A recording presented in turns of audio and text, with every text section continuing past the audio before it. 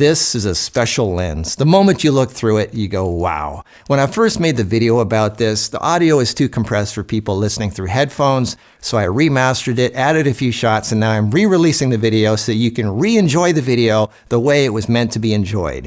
Ready? Here we go. Enjoy the video.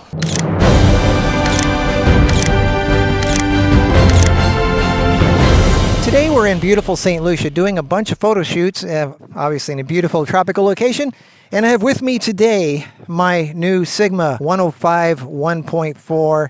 This is a monster lens. This thing is probably the heaviest lens I've ever had. This is in the field, on location. I carry with me as much stuff as I can, but I try to keep it obviously lightweight, and this definitely does not match the lightweight category. But it gives a soft, blurry background, bokeh, unlike any other lens I have ever had. It is amazing. This replaces both my Sigma 135 and the 85. It's kind of in between. So if you take the weight of both lenses and the size of both lenses, it kind of equals this. So I'm actually getting rid of two other lenses that I have and keeping this one. Now this isn't heavy. If you know, this is a monopod lens. If you try to do this with one hand, which I am constantly doing,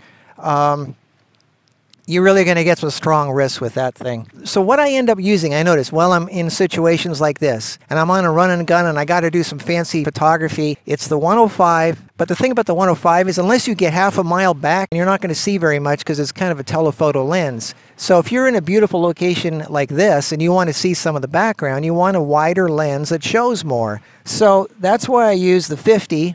This is a really lightweight. It's the Sony, or it's the Zeiss 55 1.8. It says a really lightweight. You should never go anywhere without this. I do a lot of shots with this. And the other lens is the 35.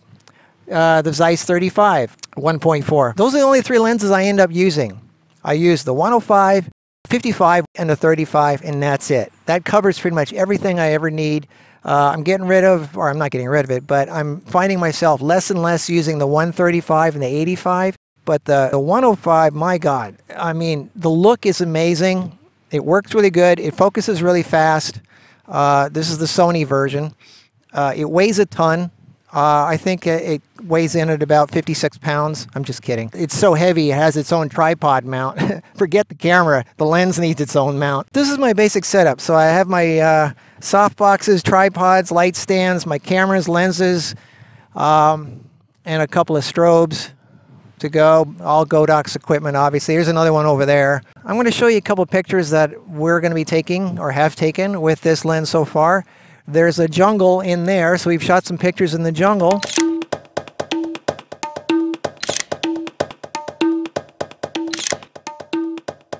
Now we're about to do some shoots on the beach, so come along for a fun ride on the beach. It weighs a lot. It's not cheap either. This lens is not for everybody. It's super heavy. It's really big, in my opinion. You know, some of you might say, well, how does it compare with the 70-200? I've only used the 70-200 maybe twice. I don't know why. I just don't use it that much. I'm more of the prime lens guy. I like that soft, blurry background. And I know the 200 does that, but it's a big, bulky lens. And when you get into the 70 range, it doesn't really blur the background that much. So that's why I use stuff like this. After all the lenses that I've gotten, I've got a lot of lenses. It comes down to the 105, 55, and the 35, and that's pretty much all I'm happy with when it really gets serious.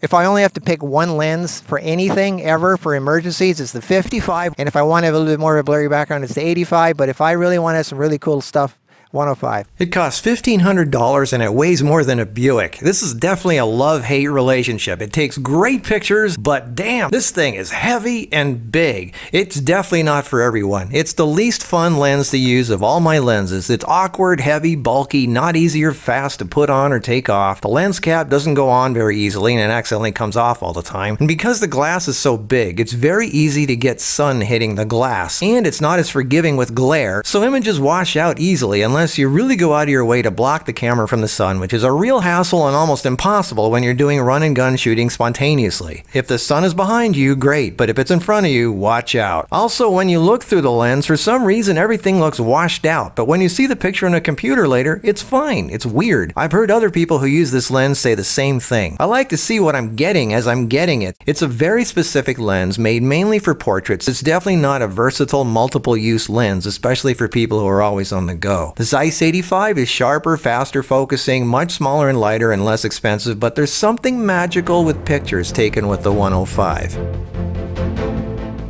So it may sound like I hate this lens, but that's not true. It can take some really amazing pictures. It's a heavy hitter for anyone doing portraits, and it has just the right amount of background compression so you can get that cool look of those old 3D postcards.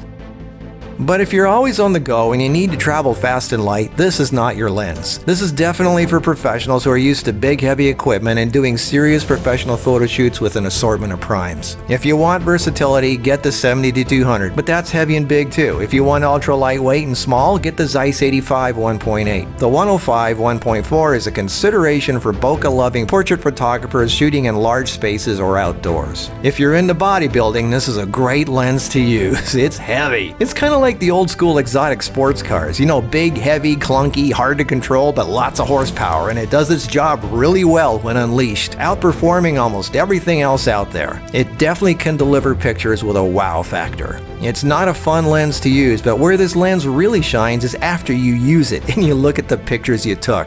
By the way, I'll make a special video about each of these photo sessions so you can see more of these pics. You might not use it all the time, but when the time comes, you'll definitely feel you're missing something if you don't have this lens. So I hope that helped. I'm here to give you real-world feedback, not just a bunch of numbers and specs. These are the decisions. Am I able to carry this heavy lens? Do I have the weight? But what kind of look ultimately do I want? So yeah, it's worth carrying a little extra weight to really far away locations, if you're able to do that. So let's go. Let's take some pictures. If you haven't already, subscribe to the channel and tell your friends about MarkusPix, because I do all kinds of really cool, fun tips and tricks, but I give a lot of free stuff away too. A lot of gear, cameras, lights, recording equipment. So subscribe and tell your friends about MarkusPix, and I'll see you in the next video.